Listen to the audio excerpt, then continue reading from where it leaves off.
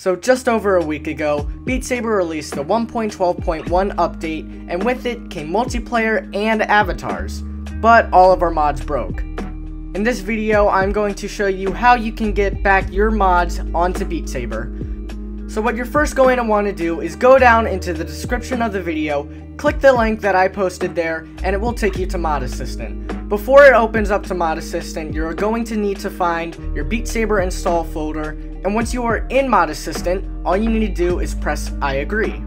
Once you pressed I agree, all you need to do is go over to the left tab, click on mods, and you will see all the mods that you can install. Now these numbers that are highlighted in green mean that they are installed on Beat Saber, but all the ones that are crossed out and marked in red, those are the ones that you are going to need to uninstall and then reinstall. There are some mods that you will need to click in order to mod Beat Saber, and I'll have a list of the mods on screen right now.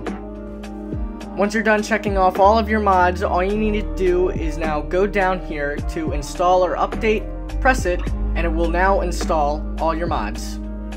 Now once you are done installing all your mods, all you need to do is launch Beat Saber, whether that is in Oculus or Steam. Now once you are in Beat Saber, you should see a little bar loading, and you should see the mod tab, and if you see both of those, that means the mods have been installed. Now once you go into solo and go to the custom songs, you can see that all the custom songs and the custom work in progress songs are all on Beat Saber.